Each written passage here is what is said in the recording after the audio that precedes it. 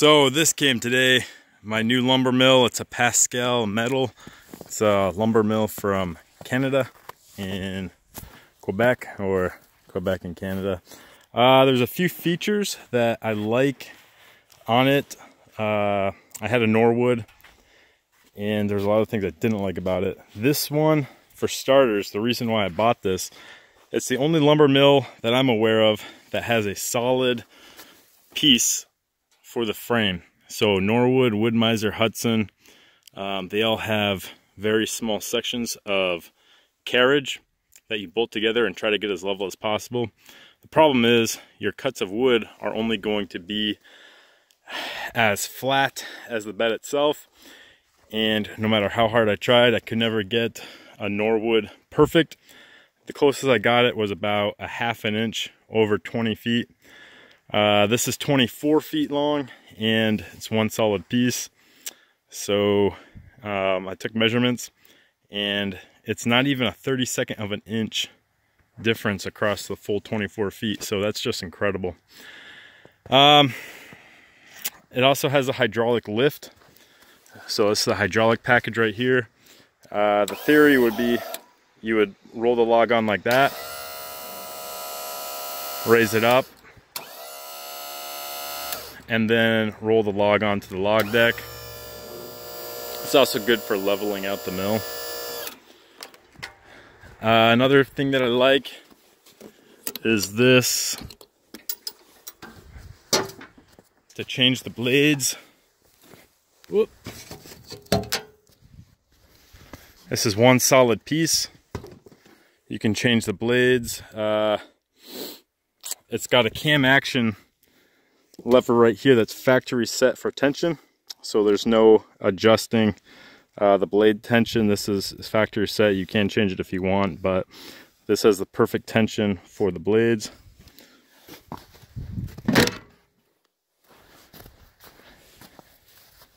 This has a proprietary one-stop go system.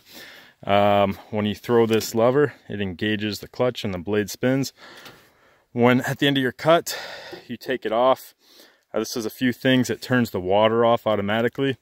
It disengages the blade stops spinning. And another thing I forgot, but one stop go. This scale, no matter what lumber mill you have, Wood-Mizer, Norwood, Hudson, you should buy one of these that they make. It's the best guide that, or the scale that I've ever seen. You can see these two lines that accounts for the curve of the blade. So you can do 3/4 on this side. This is 1 inch. So you just put these two lines right in the middle for 1 inch, or 1.25 or 1/8, blah blah blah, all the way up to 8/4, which is 4 inch. Another thing I like, it's got an electric.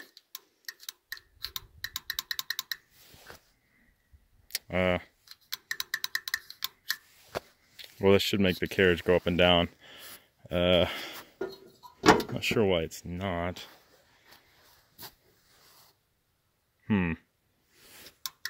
I'll have to look and see why. Honda engine.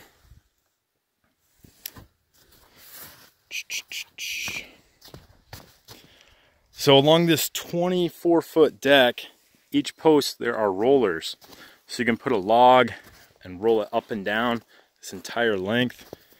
Really ingenious. It's got these levelers. There's 4 of these positioned throughout the saw. One on each end, a couple in the middle on either side. So you can level a deck really quickly.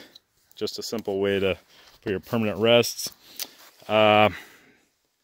This pretty easy log dog rest. This is for a square cant, and obviously this wouldn't, this would be twisted out of the way. When you raise this little nub is for if you have a piece that's not quite perfect, you'd adjust it until it is. Really simple mechanism for toe boards.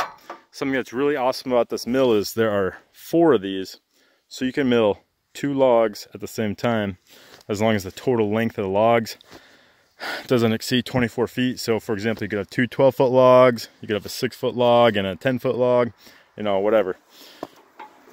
Awesome cam lever action to hold the cant in place.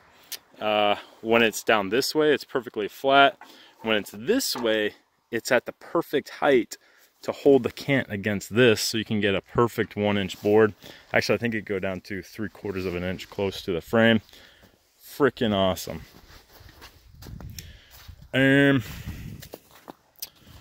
What else do I like about it? I like everything about this mill. It's just a phenomenal mill. Just huge, 24 feet long. I could still easily pull it with a Sportsman 570. It's not too much for it at all. This hydraulic jack right here to lift the logs up.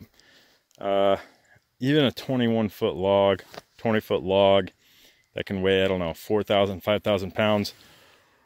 This is way more jack than you even need for that. So that can lift a freaking tractor trailer. So I think we should be all set. Right now, the log lift, there's 2 legs, but you can extend it as much as you want. I could put a 3rd one, 4th one if I'm doing really long logs. I'll have to see why the freaking saw head's not going up and down. I'm sure it's something I may have unplugged because it was going up and down earlier. What's another thing I like about it? One thing that impresses me that I haven't seen with Norwood or Wood-Mizer was the way you can store this for towing. So when I take it on the road, I just screw that in and the whole mill is immobilized. No need to freaking take apart the carriage and put a bracket in like with Norwood. That was just an engineering fail right there. But this is a really good, easy way to do that. Why won't this freaking carriage head go up and down?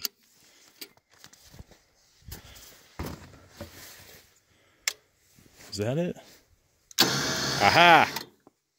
I guess that has to be on the on position. I guess that makes sense. Yeah, that's what it is. All right. So, just to see how, so that'd be at 1 inch right there. You can make such small adjustments to it. We're talking less than a 32nd of an inch adjustment. So all the way down, just a really awesome mill. Can't say enough good things about it. So yeah, I will do a lot of cutting in the months to follow.